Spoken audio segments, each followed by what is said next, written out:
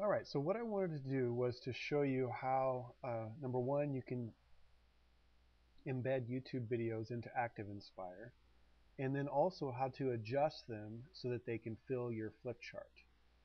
So you may already know how to embed the YouTube video, but the question you may have had, or the issue you've been dealing with, is trying to make them fill the flip chart screen a little bit more.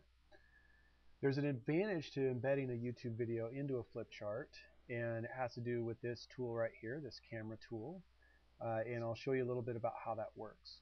So our goal is really to have a YouTube video embedded in a flip chart that looks something like this, fills the entire flip chart, and and then we can play it directly in Activinspire, and then use this camera tool down here. So the first thing I wanted to briefly discuss was the topic of screen resolution. Okay, so with screen resolution, there are a lot of different options. So the screen resolution that I currently use is 1024 by 768. This screen resolution works best with the projector that I have, and it may be a different resolution than what you are currently using. If you do not have a resolution that is it's called native to your projector, then it may look grainy, or it may be too small to read. There are other issues that come up. So you want to adjust the screen resolution so that it fits your projector. Most of us have a projector that would work best at 1024 by 768. Now, the way that I can check that or adjust that would be to show the desktop, right click on the desktop and go to Properties, and the display properties will come up. I can then click on the Settings tab. You can see that I have two monitors set up, a primary display that has a much lower screen resolution and another display that has a higher screen resolution. I can basically see more, and this is a pretty good way to understand screen resolution. So I can see a much greater area with this other monitor. So if I want to adjust the screen resolution, I take this slider bar and I move it left or right. Okay. So some of you may have maybe 800 by 600. That's not a very good resolution for either the projectors or for viewing most web pages. 1024 is usually the smallest you want to go. So we'll dump that in the trash can. Okay, so here's our goal. How do we get this YouTube video embedded in our flip chart like this? Let's go ahead and first open up a new flip chart. So when I open up a new flip chart, I see a blank page, and the first thing I have to do is go find a YouTube video. So I'm going to go ahead and open up YouTube now. YouTube. And let's go ahead and just do a Khan Academy video.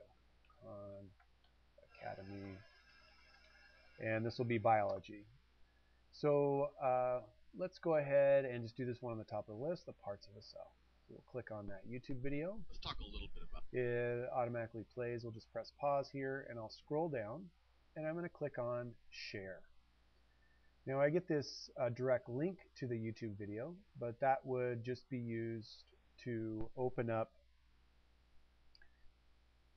a web browser, and it's going to be much more interesting to use all of our tools that we have in Activinspire. So we're going to embed. So we click on embed, and then we get some embed code right here. It's highlighted. The next thing you want to do is make sure that these checkboxes, all of them, are unchecked. Okay. The default is 560 by 315. That's what it generates the embed code as, 560 by 315. Much too small to fill the flip chart screen, and especially for what I am using in my screen resolution. So I'm going to use a custom screen resolution. What I'm going to type in is 1000, and when I type in 1000, it automatically adjusts the height to maintain the aspect ratio, and then it adjusts my code automatically. Now when I click up here, it highlights the code. I right click and copy, or use my shortcut of Control C, and then I switch over to Activinspire. Now I'm going to insert, link, and embedded HTML. Now I paste in, Control V, or right click paste, click OK. Now what I'll first notice, and this is kind of an issue that I was dealing with initially, is trying to get that size of a video to fit. So no matter what I did or where I clicked, I couldn't figure out how to resize this media window here. So the place to go is the browser. So I want to resize this so the whole thing fits. I'm going to go over to View and then Browser. And you may be in the page browser or the voting browser or the action browser. But we want to be here in the object browser. So we click on that, and then this shows all of our layers that we have here. And we are going to click on Media 1. And as soon as I click on Media 1, I get my grab handles, and I can resize so that it fits my flip chart. So I'm just going to go there. Now I can move it, and it looks like I'm pretty close to being where I need to be. You know that it fits when those scroll bars disappear. So the scroll bars now are gone. It looks like it fits perfectly. I'm going to raise it up a little bit higher so that the students can see it. Now, if I am done with the video, I can just click anywhere on the flip chart and those grab handles disappear. Now to get them back, I have to go back into my object browser and click on that object, that Media 1, and then I can move it again. Okay. Notice this is widescreen, and that's why it doesn't fill my screen, because I am not using a widescreen resolution. So here things seem to fit pretty well, and now when I play my video, let's talk a little bit about the structure. We got the volume pretty low here. I've done a lot of videos where we deal with things that go on inside of them, but I haven't done one where we just talk about the entire cell. And he will draw some, I'm sure, very interesting pictures. And as he's drawing these pictures, and maybe the students are watching these, I may want to save that picture because we want to review it or process it later and discuss it. So as the video is playing, I'm going to hit the camera tool. I'm going to take a picture. And so the video will continue to play, and maybe there's some other things that we want to take pictures of, and this is pretty good. So the video is going to go through and taking pictures along the way so that we can then review. And we could review with clickers, and we can have the students come up to the board.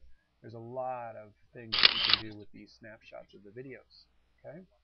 So now let's say that we are done with our video. It's over, and we want to talk about some of these pictures. Well, it stacks them up behind the video. Okay, it's on a different layer. And what I found is best is just to actually move this video out of the way. Okay. Played with some of the layering, and it's just kind of the way that it operates in Activinspire. You just have to get it out of the way. So what I would do is get back in my object browser and click on the media so that I have those grab handles again. And I am just going to drag it up out of the way. So just push it down out of the way. It's off the screen now. And now I can go through each video or each picture of the video and talk about it. Maybe I want to